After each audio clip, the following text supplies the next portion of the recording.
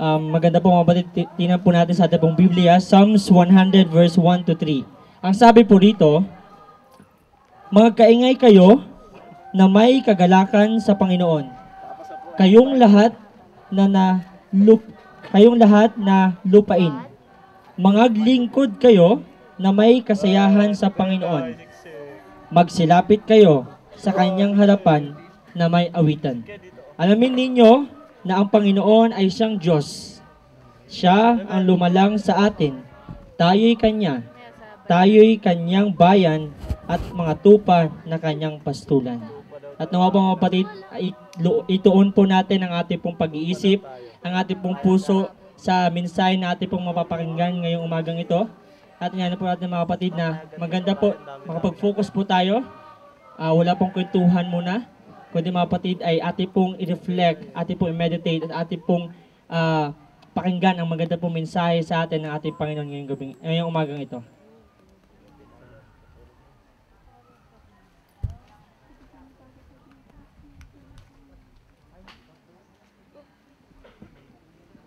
Tayo po ay magalang na manikluhod at atin pong awitin ng Holy, Holy, Holy.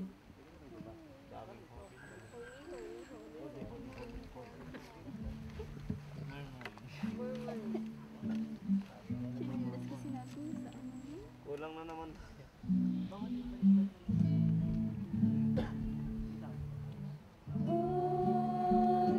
holy, holy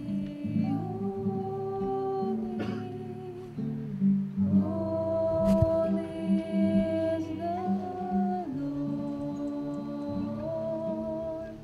Holy, holy, holy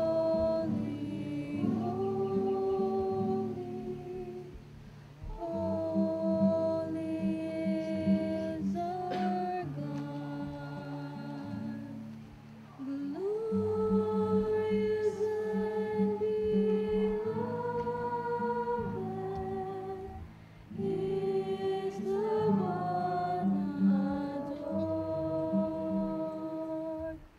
Holy, holy,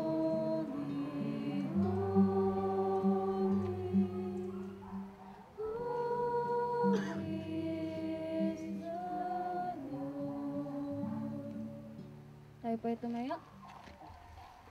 Atin pong awitin ng It's the Sabbath.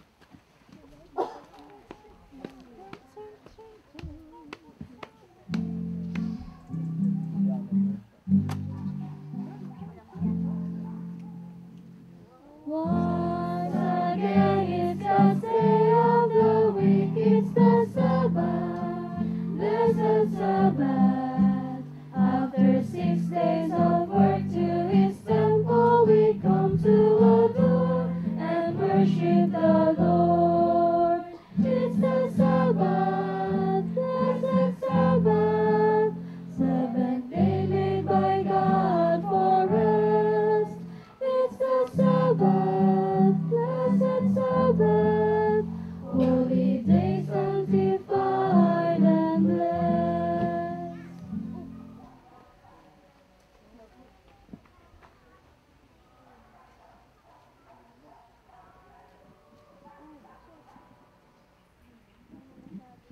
Dakilang Ama, Panginoon, pinupuri ka po namin. Ang aming pong buong puso'y pinagpapasakop namin sa inyo. Loobin niyo po, Panginoon, na sa aming mga pag-aaral, ito'y bumago ng aming mga pananaw. Magpalapit sa aming Panginoon sa Kristo. Tumanim sa amin, Panginoon, magbunga na isang matalinong pagdidesisyon at mga Panginoon banal na Espiritu mismo ang makapiling namin sa aming pag-aaral sa pangalan ng Panginoon Jesus. Amen. Mari na po kayong umupo. For our first song, let's sing We Gather Together.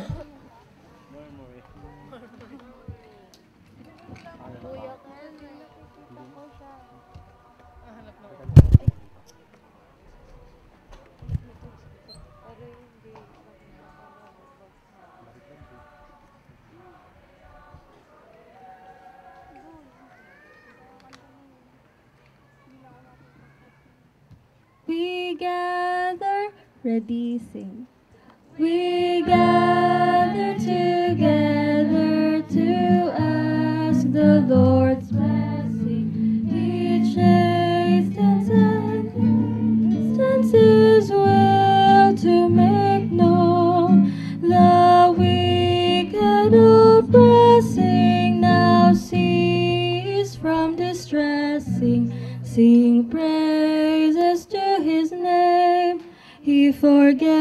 not his own. Beside us to guide us, our God with us joining, ordaining, maintaining his kingdom divine. So from the beginning, the fight we were winning. The Lord was on our side. All glory be thine. We all do extol thee, thou leader triumphant, and pray that thou still our defender wilt be. Let thy congregation escape tribulation, thy name be ever praised. O Lord, make us free. Let's sing, I sing the mighty power of God.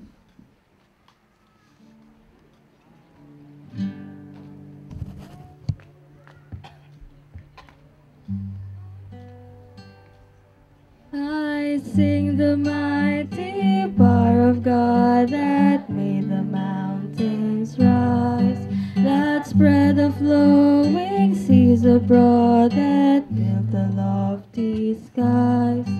I sing the wisdom that ordained the sun to rule the day. The moon shines full at his command, and all the stars obey. I sing the goodness of the Lord that filled the earth with food. He formed the creatures with his word and then pronounced them good. Lord, how thy wonders are displayed wherever I turn my eye. If I survey the ground I tread, or gaze upon the sky, there's not a plant or flower below that makes thy glories known. And clouds arise and tempests blow by order from thy throne. Creatures that borrow life from thee are subject to thy care. There's not a place where we can flee, but God is present there.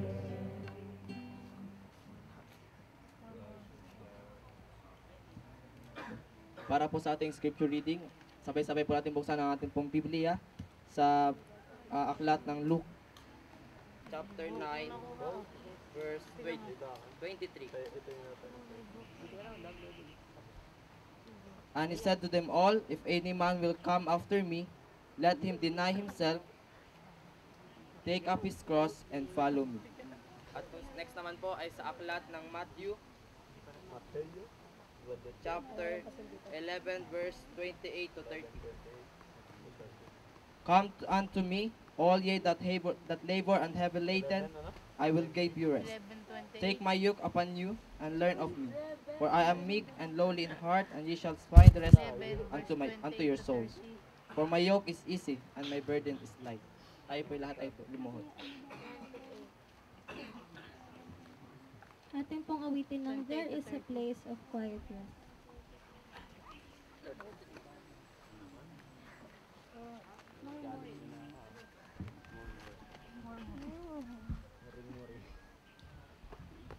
There is a place of quiet rest, near to the heart of God, a place where sin can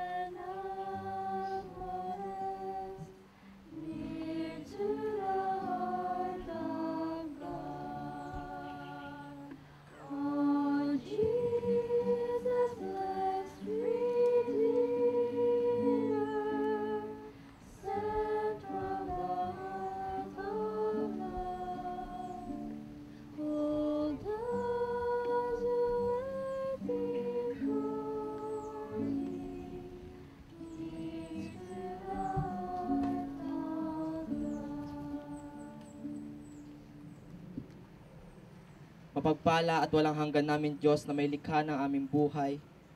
Maraming salamat Panginoon sa pagkakataon pong ito ng aming pong pagsamba sa inyo.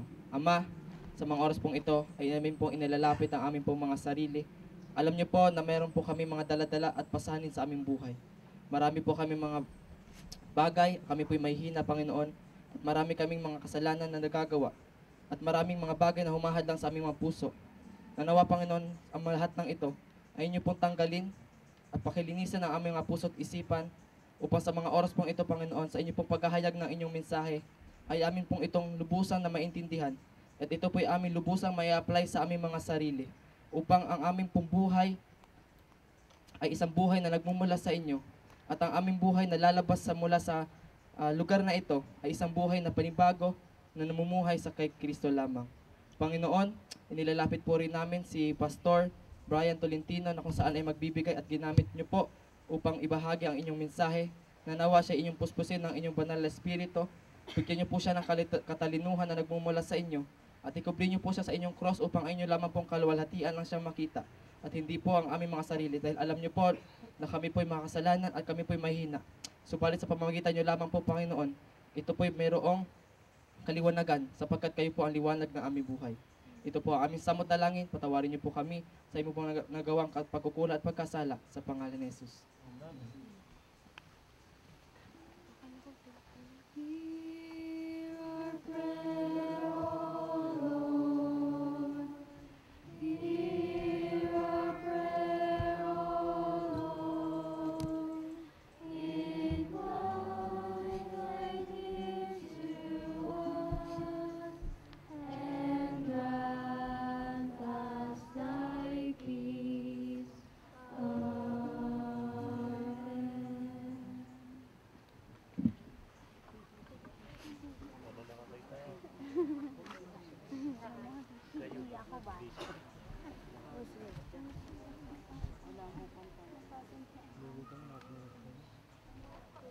Oo, napato.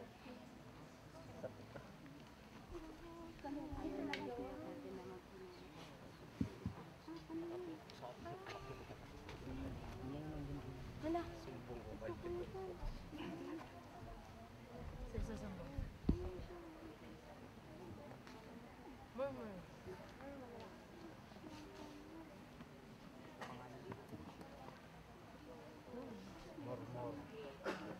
More pa mo.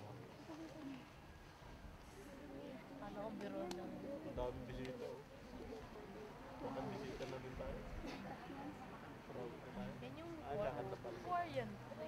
Where yan? Oo, tapos yung Tao iba, yan ah. tapos yung iba, nagkakampi. Sali ako dyan. Si George. Papa George.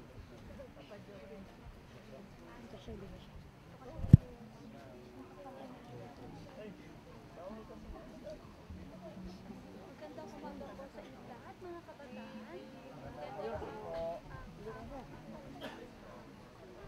Camp Youth Choir.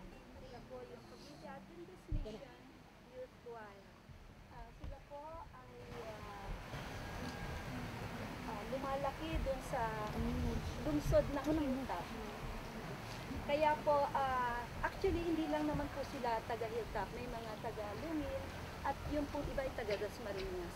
Kaya nga po ang Camp Youth ay composed ng iba't ibang simbahan ng Adventist. Mga kabataan na nabuhat sa iba't ibang simbahan. Ayan po, ngayon pong umaga, sila po ay aawit, hindi nyo po maintindihan, pero sasabihin ko na po ngayon, ang ibig sabihin po ng Gaudiamus Hodie, ito po ay salitang Latin, at ang ibig sabihin ay let us rejoice today. So tayo po lahat ay nagdiriwang para sa kaluwalhatian ng Panginoon. Hallelujah.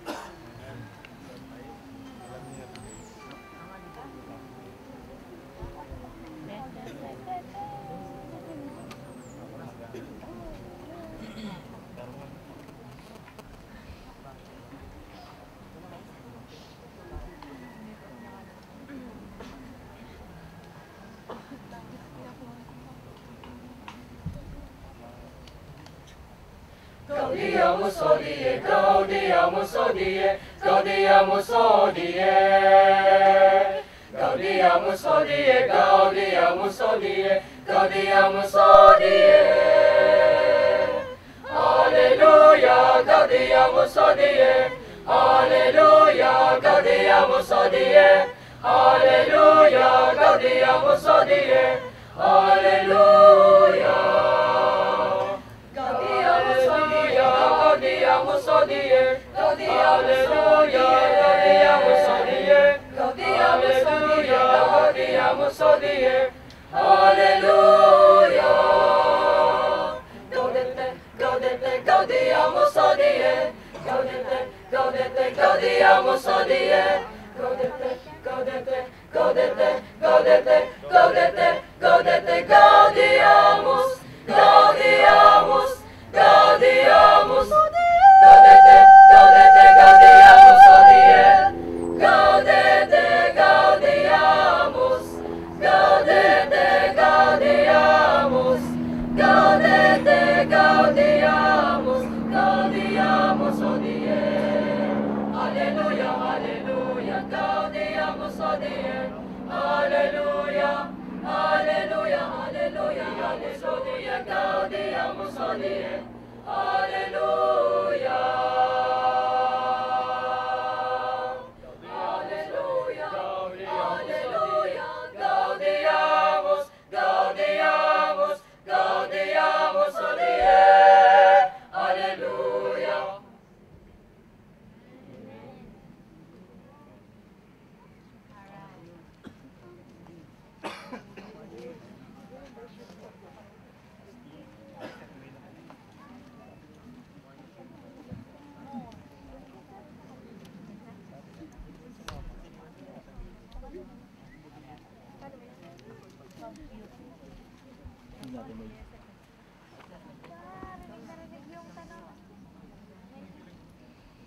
Happy Sabbath.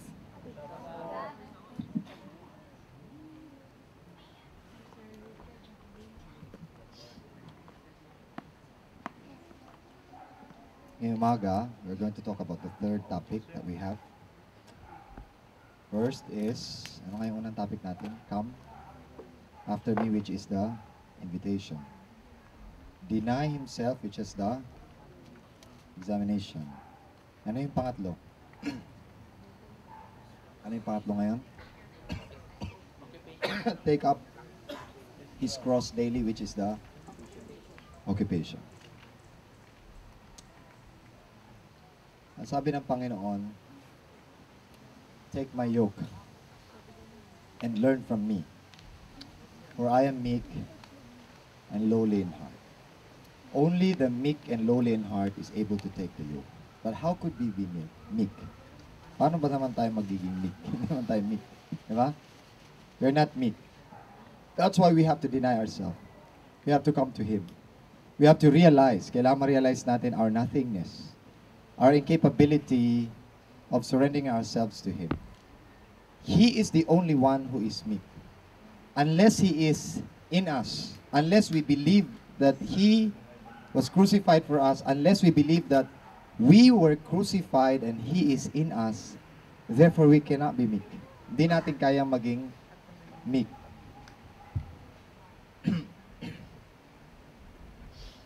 May isang bagay na kapag inutusan mo ang isang tao na mayabang, hirap siyang gawin.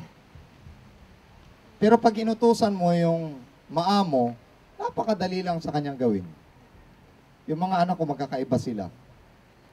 May isang anak ko na madali lang sa kanyang gawin isang bagay. Yung isa talaga hirap na hirap. Wala lang pagkakaiba ng tupa sa kambing. Yung kambing, lahat ng bagay, nirereklamo niya. Tama, di ba? Lahat ng bagay. Pero yung tupa, madali lang niyang gawin yung mga bagay-bagay. Sabi, take my yoke. Ang sabi niya, my yoke. Kaninong yoke? Wala ba ilalakas na? Kahit ako hindi ko marinig. Kaninong yoke? Kanya. Take my yoke, ang sabi ng Panginoon. So kung yoke ng Panginoon yon, sino ang may carry ng yoke na yon? Siya. Pero yung yoke nung unang panahon, yung pamatok nung unang panahon, hindi lang isang butas. Minsan dalawa, tatlo. Naintindihan niyo? Ano ba yung pamatok? Yung pambatok, yung binabatok na yun. Yung pamatok na yun, yun yung pinanghihila sa arado. At usually, hindi ko kasi maipakita yung picture sa inyo. Usually, meron yung para siyang butas. Butas ba na dalawa o tatlo. Ang nagkikerry ng yoke nito ay ang Panginoon. Nakikiano lang tayo, nakikisingit lang tayo, partner lang tayo. Ang humihila talaga ang Panginoon. Ang gusto lang ng Panginoon, makasama tayo sa pag-take ng yoke. Amen? We are not going to be the one that takes the yoke. He took the yoke for us ahead of time. We are just taking the yoke so that we can partake. We can taste of the joy of saving others. Amen? It's not even saving ourselves. Hindi nga ito yung You don't take this yoke in order to save yourself. You are already saved. By just coming to Christ, looking at the cross, you are saved. But why do you need to take the yoke? Bakit kailangan mong i-carry yung yoke? Not in order to save yourself, but to save others. Without self-sacrifice, we cannot save others. Without Christ sacrificing himself, he could not have saved us. But without us sacrificing ourselves, we can never anymore save others as well. Lake Union Herald, April 21, sabi ni Ellen White, Christ's works of self-denial and sacrifice brought into the daily life will develop in the soul the faith that works by love and purifies the soul. Tandaan nyo, hindi ka lang niligtas ng Panginoon from the penalty of sin. He is saving you from sin itself, from the power of sin. I-segregate natin yung justification and sanctification. What saves us? Ano ba ang nagligtas sa atin? Yung justification o yung sanctification? Justification, definitely. So you have to think of justification as your only way of standing before God. Without justification, you can never stand before God. So why do we need sanctification when justification is the whole thing? Kung ang cross ay completed na sa cross ang lahat ng bagay, bakit kailangan pang gumawa tayo ng mabuti? Sabi niya, let your light so shine before men, that they may see your good works and glorify your Father which is in heaven. This is not for us. We are not shining for ourselves. Naintindihan nyo? Yung iba kasi gustong sumikat para sa sarili. Naintindihan nyo ba?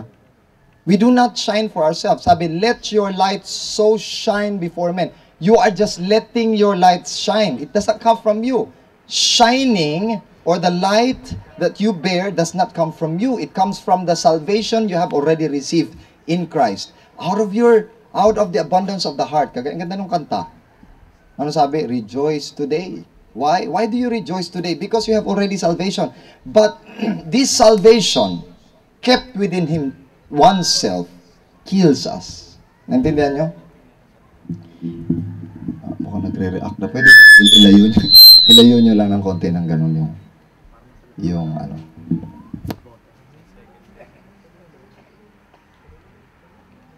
Delikado ang salvation. Delikado ang salvation.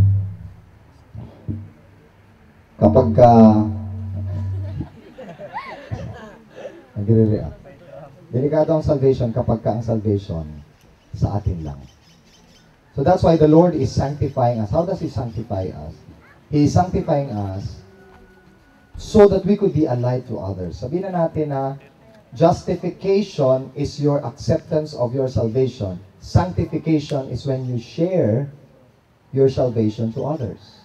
And how do you share your salvation to others? By living the life that Christ wants you to live. So I would say, justification is salvific and sanctification is missional. Hindi yan, no? Justification is salvific, sanctification is missional. Justification is your salvation. Justification is when you save others. Hindi yan, no? So let your light so shine before men. Let your light, ang sabi, let, hindi sinabing shine. Ang sabi niya, let. Hahayaan mo lang. And paano mo hayaan? Let Christ be seen in you. that they may see your good works. So anong role ng good works? To save yourself? No, that they may glorify, that they may see your good works and glorify your Father which is in heaven. But you cannot do this without carrying your own cross daily. So yan ang pag-aaralan natin ngayon. It purifies your soul. It removes yourself of your sin. At ano nga yung sin? Sin is tantamount to selfishness. And when you think of others, Tagalog na. Pagka nag-iisip ka ng para sa iba, nakakalimutan mo ang iyong sarili. Pag nakakalimutan nyo ang sarili, nakakalimutan mo magkasala. Because sin is equal to self. So how do you remove sin? By removing self. By thinking about others, by carrying the cross of Christ. Nung kineri ba ni Christ yung cross, para ba yun sa salvation niya? O para sa salvation ng iba? Now, when you begin to carry your own cross, it is not for your own sake that you carry the cross. It is for whom God loves. And for God so loved the world that He sent His only begotten Son. Pero ang sabi ng Panginoon, but whom shall I send? And who shall go for us? Ano sasabihin niyo? Here am I, Lord. Send me. Hindi. Who am I? Send somebody else. When the Lord is calling us to carry our own cross, it is not for our own salvation again, but it is for the salvation of others. But unless there is a love from you that comes from God, you won't love another. And if you don't love another, kung hindi ka another, isang tao lang yun, Pastor. If you don't love one another, if you don't love the others, it means that you don't know God. Tama ba? Because God is love. Kaya pag hindi ka marunong umibig, hindi mo kilala ang Diyos. Kasi ang Diyos ay pag-ibig. Abide in me, ang sabi niya, and I in you. Abide in me, and I in you. As a branch cannot bear fruit in itself except it abide in the vine, no more can ye except ye abide in the vine. Your only concern is to abide in Christ. Manatili ka kay Kristo. Pag nanatili ka kay Kristo, you continue to deny yourself. And yet, you don't only just continue to deny yourself. You continue to bear Christ. And not be ashamed of Him. Kanya, ang sino mang ikahiya ako, ikakahiya ko rin naman sa harap ng mga tao. Ang sino mang ipagmalaki ako, paano may pagmamalaki si Christ? Bear the cross. Bear the cross. Galatians 2:20, I am crucified with Christ, therefore I no longer live. I am crucified with Christ. I am crucified with Christ. Bago mo pala i-bear yung cross, you have to have that faith that you are already crucified with Christ. In fact, you are hidden on the cross. Nandun ka na sa cross. Sabi ni Pablo, I am determined not to know anything but Him, but Christ and Him crucified. Dumating na ba tayo sa point na we are determined not to know anything. We have not to make known anything but Christ and Him crucified. Dumating na ba kayo sa ganung point? Wherever I go, all around the Philippines and in other countries, I have only one mission. But to make known Christ and Him crucified. Wala na ka ibang mission. Yun lang. And this is dying daily. Sabi niya, I die daily.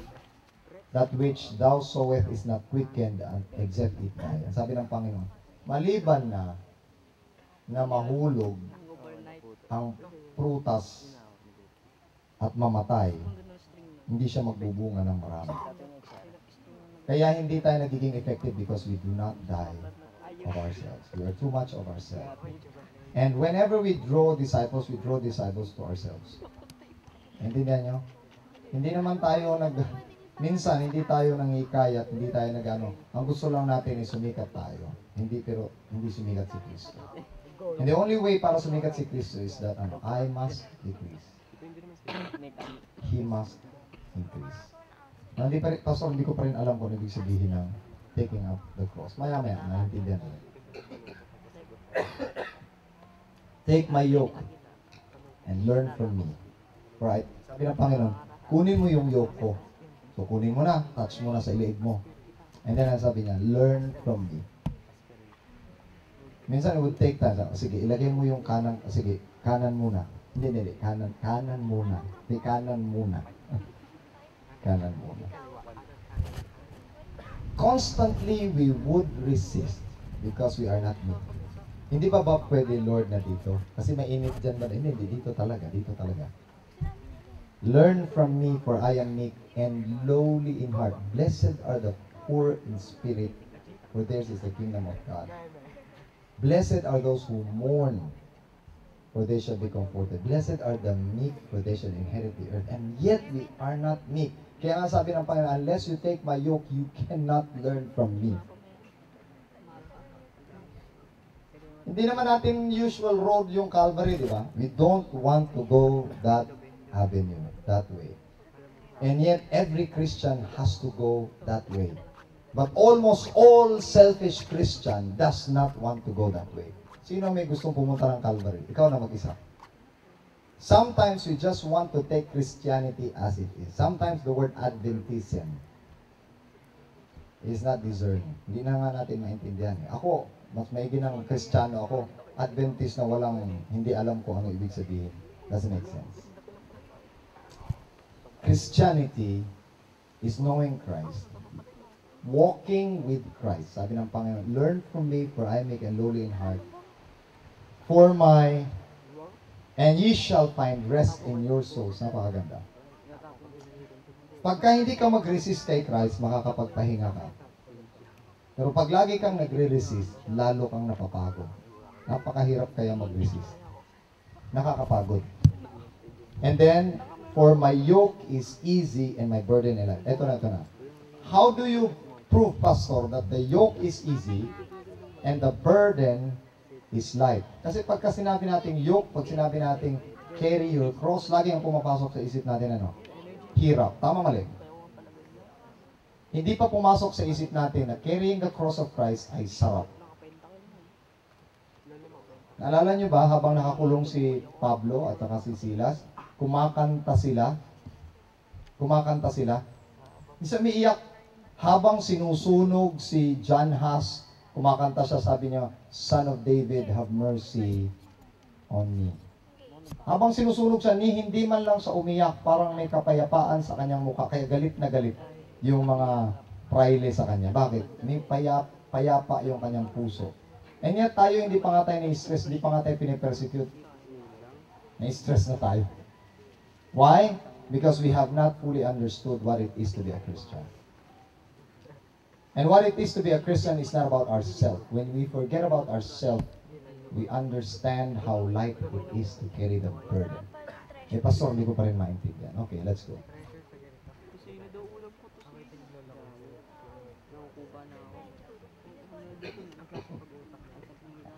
Galatians 5:1.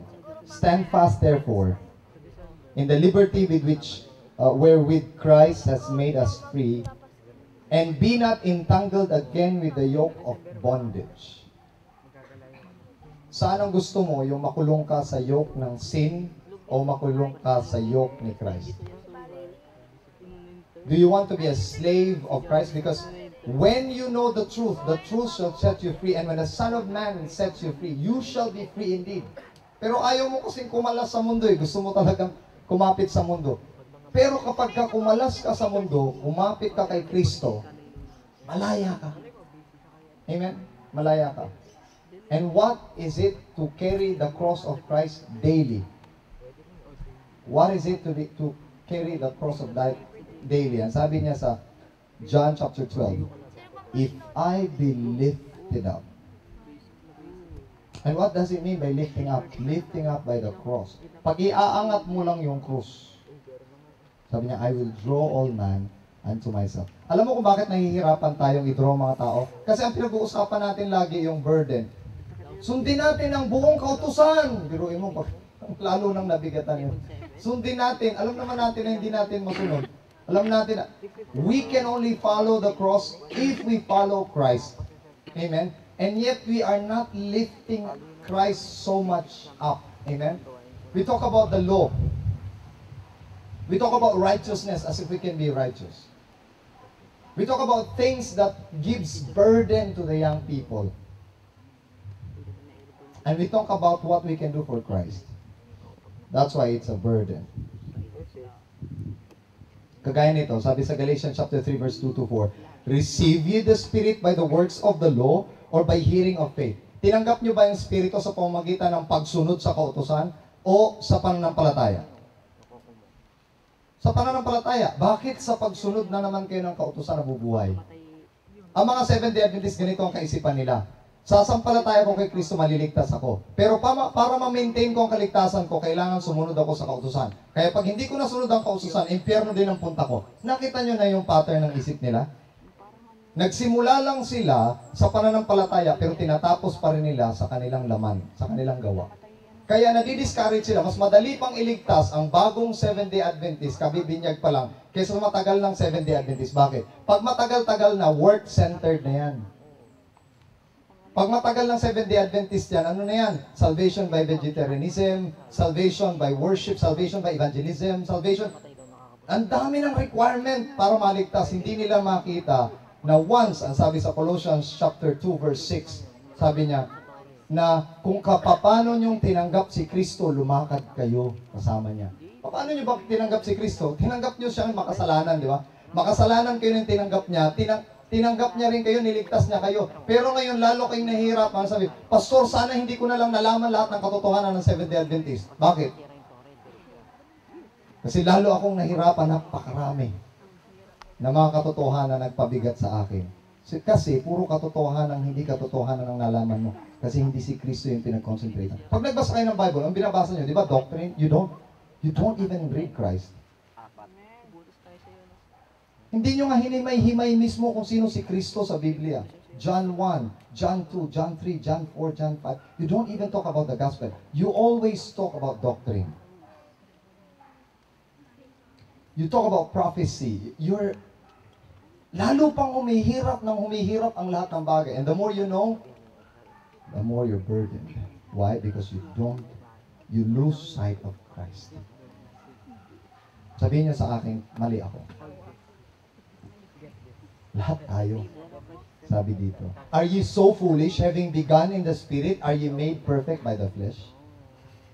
Nung una, dependent ka sa Panginoon, pa-pray ka pa. Ngayon, kaya mo na kahit wala yung Holy Spirit. Bakit? Natuto na nga ako mag-Bible study, makapagpabinyag pastor nung walang Holy Spirit eh. Pero nung una, hindi ka makapag-pray sa church kasi wala kang alam. And then you pray, and then you ask for the Holy Spirit. Ngayon, nung expert ka na mag-pray, wala kang Holy Spirit yan. And you're making everything a burden. And the more you know something, the more you're burdened. Naalala niyo yung ano? More knowledge, more sins, more grace. Intindihan nyo? More knowledge, mas marami kang alam, mas marami kang kasalanan. At dahil mas maraming kang kasalanan, mas maraming biyaya. And yet, tumitigil tayo sa kasalanan, hindi na natin nakita yung biyaya. Naalala nyo mga kapatid sino ba? Si Simon? Simon ba? Si Simon na nag-carry ng cross. The cross which is too heavy for Christ to bear. The wooden cross borne by him to Calvary was the means of Simon taking upon himself the cross of Christ from choice. Pinili niya talaga to ever cheerfully stand beneath its burden. Hindi naging pabigat kay Simon. Ang inisip lang ni Simon, this is my privilege to carry Christ's cross. For the rest of eternity, nakalagay na ang pangalan ni Simon was one who was cheerful in carrying Christ's burden. And yet, how many times do we complain when the Lord is calling us? Pwede ka bang pumunta sa mag-missionary sa Saudi Arabia? Ayoko. O sige, pahihirapin ko ang buhay mo hanggang sa mawalan ka na ng pera. Tapos pagka wala ka ng pera, mag-a-apply ka, magmumurmur ka, ipapadala kita doon sa Saudi Arabia para matutunan mo na ako ang tumatawag sa iyo. Si Naaman, kung hindi doon sa OFW na nasa bahay niya. Hindi niya sana nakilala ang Panginoon. Tama, mali. And yet, because we continue to complain, even the burdens of this life are God's opportunity to become a light to others. Unless we are weak, unless we are in the position of weakness, we cannot serve others. Kaya mga kapatid, the more na humihirap ang buhay natin, the more na nagiging pagpapala tayo sa iba. Kasi natututunan natin, makontento sa mga bagay na dumarating na maliliit. Pero kapag komportable masyado ang buhay natin, hindi tayo nagiging liwanag sa iba. Bakit? Ang arte-arte natin. Tama, mali. Pero kapag walang-wala ka, yung taong walang-wala, hirap na hirap, anumang bagay na nararanasan niya, na-appreciate niya. At nagpapasalamat na ako'y pastor. Aking mga anak ay lagi ang hinihiling ay sana magkapera kami. Bakit? Kasi maliliit na mga bagay na dumarating sa amin. Na-appreciate ng mga anak ko. Content sila. Hindi na ako nangangarap pa ng kung ano mga bagay, basta yung makontento lang kay Kristo. Amen? Lifting the cross cuts away self from the soul. How do you lift the cross? I must decrease. He must increase. Subukan nyo mga kapatid. Ito. Ito yung cross, ito kayo. Paano nyo aangat yung cross? Ha? The only way to lift the cross is to pull yourself down. Maere kasi tayo maangat. Ha? Kailangan talaga, pastor, na kaangat. At kapag ka minaliit ka, lalo na pag elder ka, tapos minaliit ka ng kung sino lang pipitsugin na Adventist. Ipinahiya ka, hindi mo makayanan. Kaya ka hirap na hirap ang taas mo. Pero kung magpapakababa ka lang, magiging payapa ang buhay mo. Magpapakababa ka lang. Ako lagi ang solusyon ko nung pastor ako, I'm 16 years in the work. 16 years sa gawain. 17 to be exact. 17 years sa gawain. Laging ang nakikita ko, once na nagpakubaba ako kahit kaninong miyembro, nagiging mapayapa ang ministry ko. Pero kapag ka nag-aangat, ganun din sa pag-aasawa. Pag ako'y nagpakubaba, mapayapa ang aming pagsasama. Pero every time na nagmamataas ako, napakagulo. Na kahit kaninong pagsasama, basta nagmataas, napakagulo. Tama, mali. And the only way for us to lift up Christ is to decrease ourselves. And the places, man, where he learns how to bear Christ's burdens, we cannot follow Christ without wearing His yoke. Hindi tayo pwedeng sumunod sa Panginoon kasi ang Panginoon continues to carry our burden till the last, day of Earth's history. Hanggang ngayon, ang Panginoon, alam niyo ba ang Panginoon di pa kumakain hanggang ngayon? Did you know that? Ang sabi ng Biblia, hanggat hindi kayo dumarating sa aking kaharian, hindi ako uli iinom o kakain. Why? He is in a fast till the day you go to heaven. Because He loves you so much. Amen? He loves you so much. Ikaw, pasasa ka sa buhay. And yet, pagkatapos mo mabusog, dissatisfied ka na naman. Tama, mali? Alam mo, may mga tao na ang tanong may kakainin ba tayo? Ang mga tao naman na ano bang kakainin natin? Pero karamihan, ang tanong saan ba tayo kakain? Di ba? Sino sa inyo yung ang tanong saan ba tayo kakain ngayon? Ano bang patok ngayon? Ha? And yet, napakaraming tao na wala man lang makain kahit konti. When the Samaritan woman knew about Christ, nung makita niya si Christ, sabi niya, kung iinom ka ng tubig na ibibigay ko sa iyo, it will be a living water from within. Magmula nung nagkaroon ng living water from within sa kanya, nung hindi siya kinondemn ng Panginoon sa inyo, may 5 kang asawa yung kasama mo ngayon, hindi. Wala man nakita niyo ba si Jesus Christ pagkatapos niyang ma-resurrect? Nung ma-resurrect siya, meron ba siyang sinisinan? Ikaw, kung alam ko, sinabi ko na sa'yo, Wala man lang siyang sinisi kahit isa sa kanyang mga disciples. Wala siyang sinabihan na ganito ka, ganito ka. Bakit? Because it is not a blessing. Hindi niya blessing. Hindi siya blessing kung siya magagano. He did not come to condemn the world. He came to save that which was lost. And yet, napakadali sa atin mangumbina ng kapwa natin. Bakit? Because we do not see our own salvation. Kala natin hindi tayo saved. So dahil yung hirap na nararanasan, kailangan maranasan din nila. Kaya yung mga ilang vegetarian gusto nila maging vegetarian din yung iba. Kasi sa hirap ng dinanas ko, kailangan maranasan mo rin.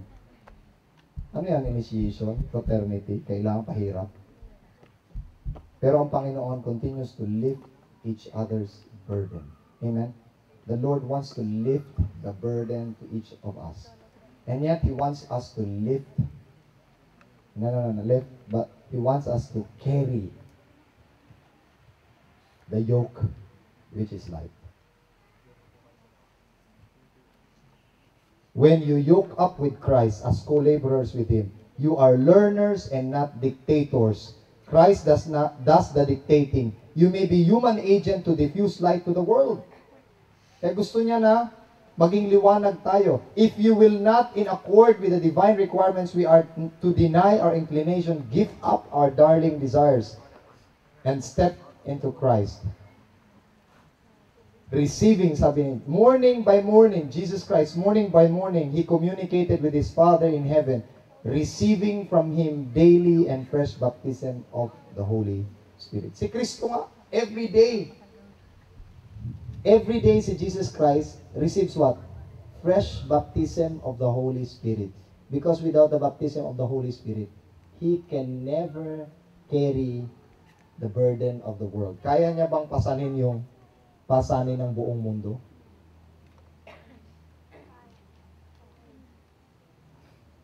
Nung si Ellen White daw, ay makakita ng unang vision niya. Ang unang niya nakitang vision was a narrow road.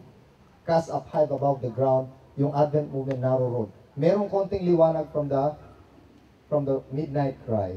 Pero nung makita niya si Jesus Christ, ang sabi ng angel,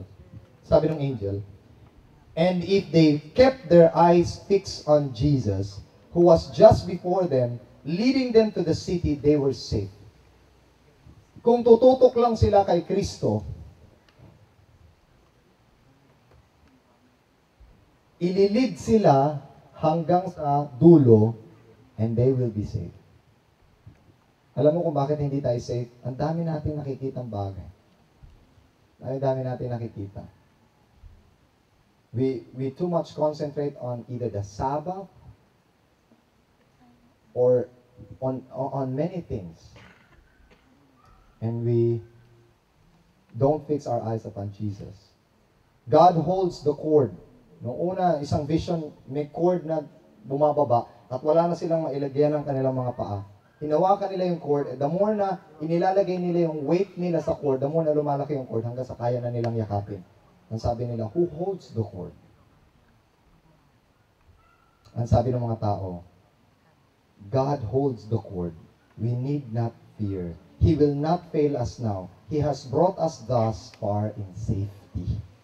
Pagka na kay Kristo, laging safe. Amen? Pag nawala kay Kristo, hindi na safe.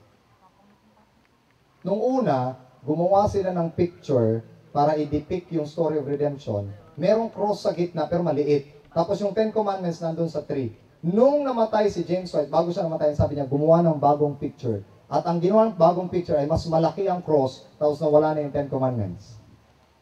Bakit? Liligtas ba tayo ng 10 Commandments?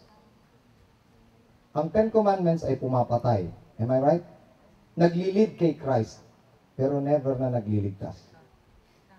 In fact, it continues to condemn us. But the cross continues to what? Condemn sin, but save sinners. Amen? So lift up Christ wherever you go. Lift up Christ. For your salvation depends on hearing aright and receiving with meekness the engraft word. Dapat tama ang pagkakarinig natin. It is of supreme importance that you hear aright, that you purify your hearts from selfishness, for your eternal welfare is at stake. At ang cross is a rebuke to selfishness. Selfish ba si Christ sa cross? So if you lift up the cross, you must recognize that selfishness does not have a place on the cross. Hindi ka pwedeng makrucify sa cross kung meron kang selfishness. Only selflessness is able to bear the cross. Walang makaaangat ng cross na selfish. Pakinggan nyo. Sabi ni Uriah Smith, makinig kayo ha, Uriah Smith, 1889, pagkatapos ng 1888 Minneapolis Conference, the law is spiritual. Tingnan nyo kung mag-agree kayo ha. The law is spiritual, holy, just, and good. The divine standard of righteousness. Perfect obedience to it will develop perfect righteousness. And that is the only way anyone can attain to righteousness. Do you agree with the statement? Well, basically, itong statement na to ay statement ng napakaraming Seventh-day Adventist. Without full obedience to the law, we cannot attain righteousness. Tingnan nyo kung anong reaction ni Ellen White sa quotation na ito. Sabi ni Ellen White, he does not know what he is talking about. He sees trees as men walking. Kaya yung mga Adventist na umaasa na ang pagsunod nila sa kautusan ang kanilang righteousness, ang sabi ni Ellen White, they don't know what they're talking about. They just see men as trees. It is impossible for us to exalt the law of Jehovah unless we take hold of the righteousness of Jesus Christ. Amen? In fact, the cross is the perfect obedience of Christ to the law. Amen? Why? Because in our own flesh, we cannot keep the law. Si Christ yung nag-keep ng law para sa atin because by our flesh, we are unable to keep the law. So, sino ang righteousness natin? Yung obedience natin sa law o yung obedience ni Christ sa law? By dying on the cross. He is our righteousness. It is true, men will say, you are too excited. Sa sermon ni Ellen White, sabi niya, you are too excited, you are making too much of this matter. No, grace, grace, grace. And you do not think enough of the law. Now you must think more of the law. Don't be all the time reaching for the righteousness of Christ, but build up the law. Sabi. Ang sabi ni Ellen White, oh, let the law take care of itself. Ano sabi niya? Let the law take care of itself. We have been at work on the law. Lagi na lang law ang pinipreach ng Seventh-day Adventist until we get as dry as the hills of Gilboa. Wala namang nailigtas yung law na yan. Ang may naililigtas ay kapag ka na-lift up si Christ na siyang solution sa ating disobedience sa law. Amen? Without the dew or rain, let us trust in the merits of Jesus Christ of Nazareth. Iangat natin si Jesus Christ of Nazareth. But often the cross of Calvary is not presented before the people. Lagi na lang hindi na ipipresent si Christ sa mga tao. Yung pulpito, ang laman ng pulpito ay balita, ganito, ganyan. Saan kayo huling na exalt si Christ sa ano? Sa pulpit. Minsan sa crusade, isang topic, dalawa. Pagkatapos puro na ano? Puro na anong pagkain para maligtas?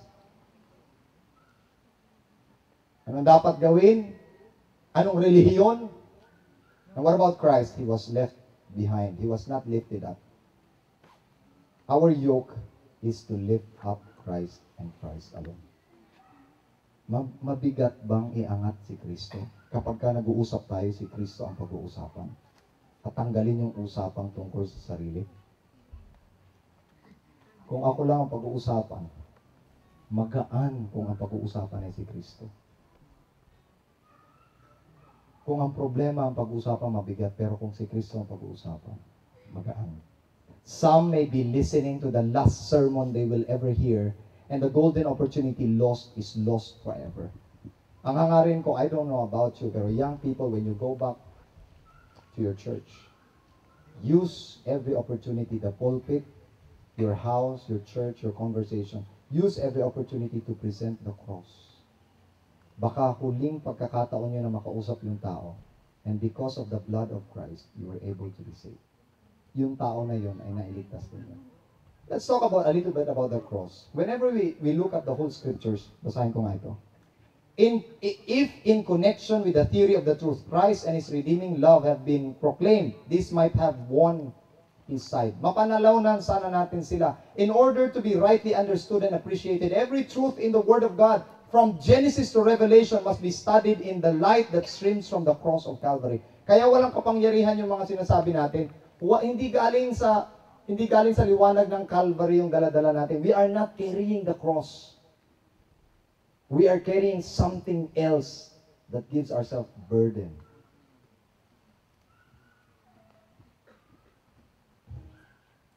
Pagka pinag-aralan mo raw yung buong scriptures, mula ngayon, pag pinag-aralan mo yung buong scriptures, go to the cross. Why? Because the cross is the answer to all our questions. The cross of Calvary is the explanation of the whole Old Testament. Take for example, naalala nyo si Isaac?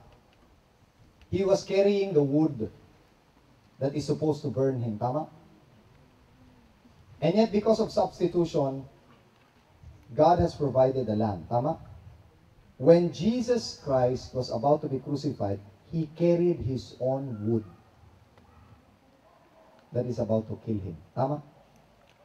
And so, there's a better Isaac that saves our soul. Nakuha nyo?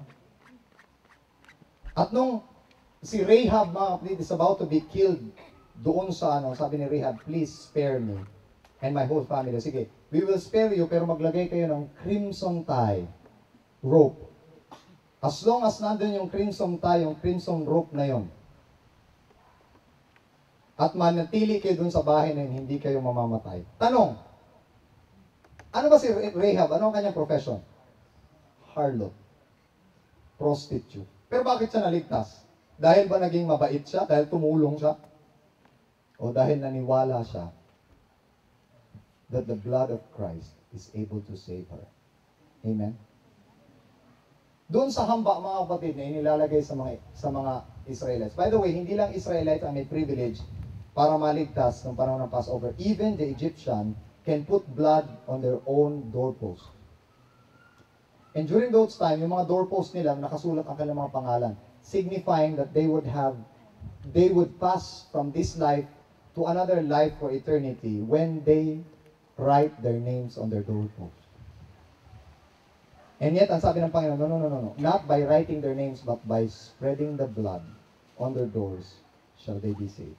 Ang sabi, hanggat na natili sila sa loob ng bahay na may blood, they will be saved. Ang tanong, di ba mga tao nasa loob ng bahay na yun, karapat-dapat? Hindi ba makasalanan yung mga taong yun? Did they change their life para mag-avail sila ng salvation? No, they have not done anything to avail salvation. They only stayed on the house with the blood. Amen? And in the same way, whoever drinks of that blood from Christ and believes in Him shall be saved, regardless. Hindi ko sinasabing hindi kayo magbabago, but to the moment you are saved, the Lord harmonizes your heart to His will. Babaguhin ka niya, not in order to save yourself, but in order to save others. When you become unselfish, others are saved. Amen? Kaya kung ang privilege na iangat si Kristo ay makakapagligtas ng iba, bakit hindi mo iangat si Kristo? Kaya hindi mo siya iangat, kasi hindi mo kasi mayangat yung sarili mo at the same time. Tama, mali? Alam mo, hindi naman sa pagmamayabang, no? Kung hindi ako, hindi sana nabuo itong church na ito. Nababanggit lang naman. Nakita niyo yung dating? Kung mai-introduce yung speaker, ang haba-haba, 30 minutes siyang in-introduce, tapos yung speaking na 15 minutes lang. Bakit? May problema tayo. Ang problema natin, makafocus masyado sa tao. Sino ba yung speaker? Pag hindi natin kilala yung speaker, hindi pupunta. Yung bang speaker? Doon na lang tayo sa isang church. Bakit? Kasi ang mentality na natin, it's not about Christ. We are not preaching Christ. Sinong nagpipreach kay Christ? Less and less. We talk about music, we talk about evangelism, we talk about mission, we talk about this, we talk about this, we talk about sacrifices, we talk about health. But we rarely talk about Christ. And young people are lost. And even the lost, the old people are lost because Christ is not exalted. He is exalted, the King is exalted on high. And today, we must study the whole scripture in the light of the cross. Study the whole scripture in the light of the cross. Tingnan natin ang buong scripture. The sacrifices of Christ as an atonement for sin is the great truth around which all other truths cluster. Ang totoong katotohanan ay kapag si Kristo na na-crucify, ito ang katotohanan. Pero kung you talk about Christ but you don't preach Christ, what is the difference between preaching about Christ and preaching Christ? Wala lang, you talk about Christ, ganito si Christ, ganyan siya. Pero hindi mo talaga binigyan ng halaga si Christ as the pearl of great price. Hindi mo siya binigyan ng halaga, kaya yung mga tao is not willing to give up everything for Him. Bakit? Bakit ko i-give up? Wala naman ako magigain mula sa Kanya. Pero kung ima-market mo lang si Christ, nasasabihin mo, kahit i-give up mo pa lahat, hindi mo kayang bayaran. Ito, libre ito. Amen? You cannot outgive God. I present before you the great, the grand monument of mercy and regeneration, salvation or redemption, the Son of Man, uplifted on the cross is salvation. So kung hindi mo iangat si Kristo, kung you just talk about Christ in this, pumunta si Christ dito, nagsalita si Christ ng ganito, hindi mo nilift yung cross, it cannot save a person. Remember, nung naglalakad sila sa Emmaus, they were blinded because they could not understand what is happening to Christ. Pero nung in-explain ni Christ ang lahat from the Old Testament, nag-alab yung kanilang mga puso. Ang sabi nila, did not our hearts burn with us when He explained to us the scriptures? And what does it mean for Him to be lifted up on the cross? Nung nag-burn sila, they started to what? They started to burn others. Alam niyo ang problema sa mga young people natin ngayon? They were kept in the church, blown by the pastors, their embers. Hinihipa na lang yung kanilang mga puundap-undap na mga apoy, ember. Ano yung ember? Baga. Yung mga undap-undap na baga, hinihipa na lang para wag lang mamatay. Pero kung itong mga young people na to, ilalagay mo sa mga bundok na tuyo, susunugin nila ang bundok and they continue to fuel up. Amen? Mag-aalab sila. Pero wala, nandun lang sa church. They don't witness for Christ. Ang bahala ng mga matay lahat ng mga nasa basta, save kami. And these are the selfishness of Israel. Ang importante, save kami. Nandito kami pag AY. Hindi kami gumagawa ng kasalanan. And by this, we are hurting and killing our own faith. Imbis na mag-burn tayo, na mag-burn ng ibang tao, mag-preach ng gospel, kahit marinig lang nila si Jesus Christ, kahit sa mga funeral, kahit sa mga ospital, kahit man lamang kumatok tayo sa mga bahay, marinig lang sila si Christ, maliligtas sila, even if they don't become Seventh-day Adventists. Pero hindi eh. Hindi sila maliligtas hanggat hindi sila nag-complete ng law, sila vegetarian sila, hindi sila maliligtas. Haba-haba ng requirements para maligtas, na ikaw mismo, hindi ka sigurado kung ligtas ka o hindi. Because you don't believe that Christ is your righteousness. You believe that you need to do your own righteousness. And by so doing, nahihirapan ka na, burden ka na, at bigat ka na. And hanging on the cross, gusto kong, hindi ko nalagay yata dito. Hanging on the cross, Christ, crucified, is the gospel. Hanging on the cross, Jesus is the gospel. Today, gusto kong sabihin sa inyo na carry your cross daily. Our daily occupation is to lift up Christ daily. Would you like to make this your own profession? Gusto niyo bang gawing trabaho ito for the rest of your life? Sabi, I am determined, sabi ni Pablo, I am determined not to know anything but Christ and Him crucified. Ako personally, whenever I go in every place, isa lang ang aking object. Paano ko iangat si Christ? Siya lang ang makapagliligtas. Nothing more, nothing less. Would you like to make this as your commitment today?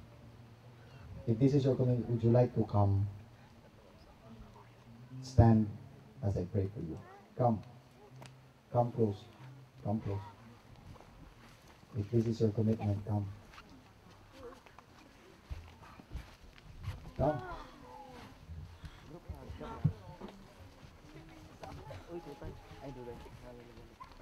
Lalaglag na. This time, I'm going to make another united prayer. This is about thanking Christ of what He has done for us. This time, huwag niyo ikahiya si Christ. Kung may nag-pop up sa isip ninyo, just praise Him. Just thank Him. Salitain niyo. Kasi kung dito hindi niyo kaya magsalita, paano niyo pa siya ipaproclaim sa iba? Carry Christ. Don't be ashamed of Him. Carry your burden. Lift niyo si Christ. In this prayer, we are going to lift up Christ. Okay?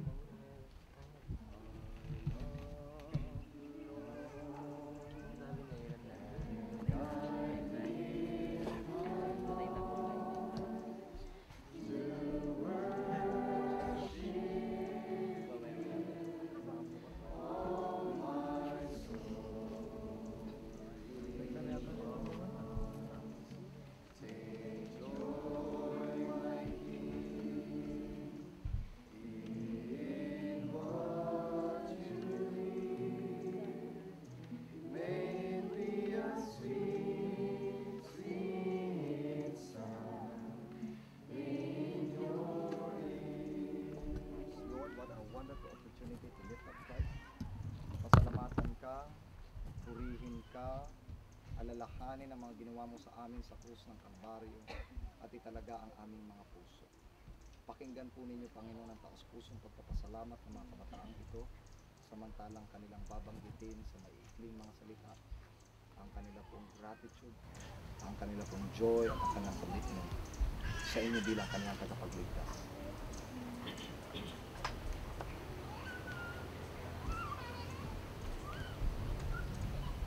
Panginoon, lubos po kami nagpapasalamat na ang inyo pong buhay ay binigay niyo sa aming inyong mga anak upang kami ay maligtas sa aming mga kasalanan. Kami na mga hindi karapat-dapat ay binigyan niyo muli ng pag-asa at pagkakataon na magbago upang kami ay makasunod sa inyo. Amen. Papuri po Ama sa inyong banal na pangalan, sa patuloy ng inyong pong pagsama sa amin, sa banal na Espiritu na siyang kumikilos sa bawat isa sa amin upang matuto sa mga practical at sa mga Bible na inyo pong gustong iparating sa amin, sa mga lesson na inyo pong gustong iparana sa amin, Ama. Tulungan ninyo na kuha po kami at naway ang inyong banal na Espiritu ang siyang lalong magpaliwanag sa mga bagay na hindi ko na maintindihan.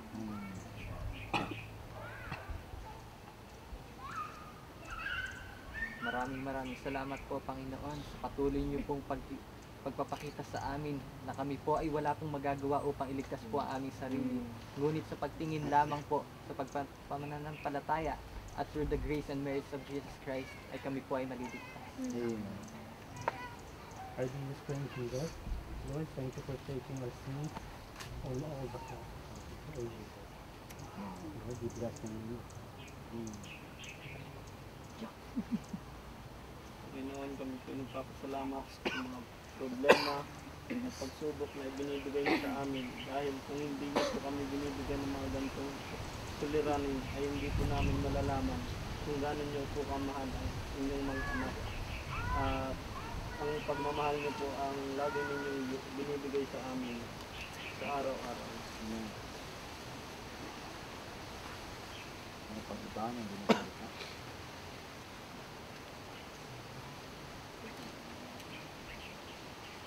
Kapasalamat kayo, Panginoon, na binigay niyo sa amin ang mensahe na hindi lang kami ang nagbubuhat ng yoke, kundi kasama namin kayo.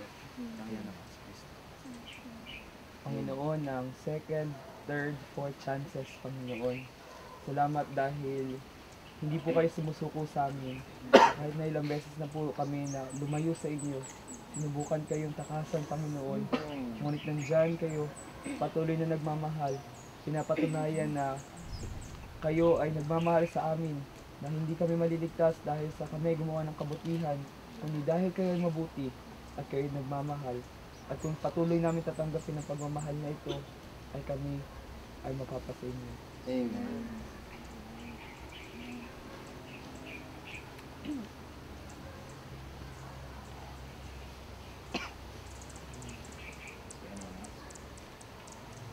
Sabi po panalangin, Panginoon, punta ko naman sa lahat.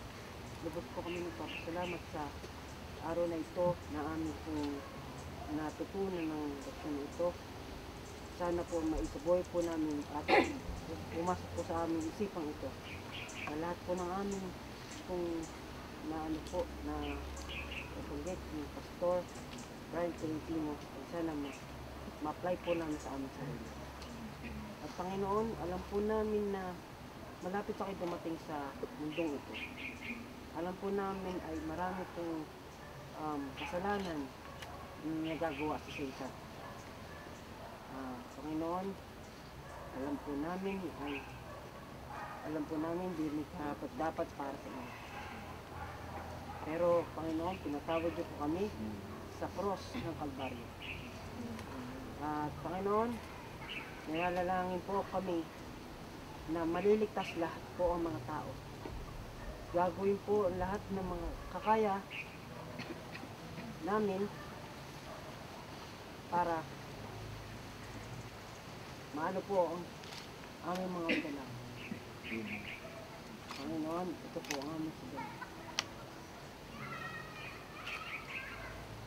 Panginoon, batid niyo po ang kahinaan ng bawat isa. Kaya nga naman po sa sandali ito, kami po ay hihingi ng inyong tulong. Naway inyong banal na Espiritu ang siyang manahan sa amin. Ang inyong banal na Espiritu ang siyang pumilos upang sa ganun ang inyong karakter ang laging maging reflect sa amin.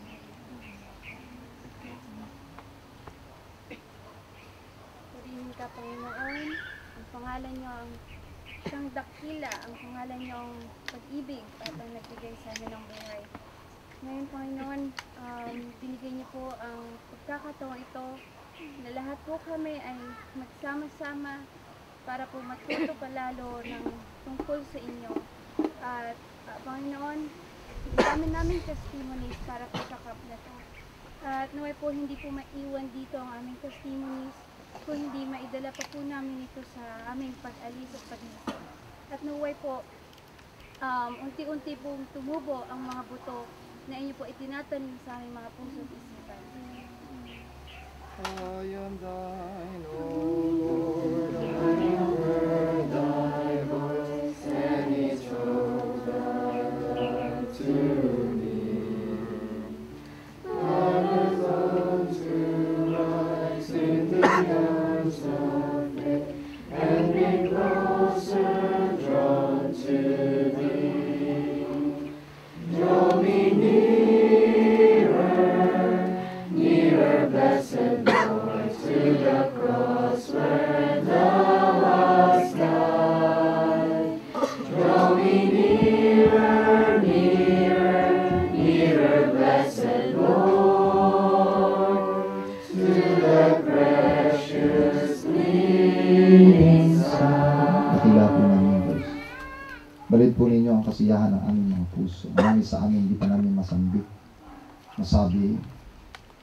ang ilan sa amin na hindi kaya, Panginoon, na ilagay sa mga salita ang kasiyahan na nasa aming mga puso dahil sa kay Kristo.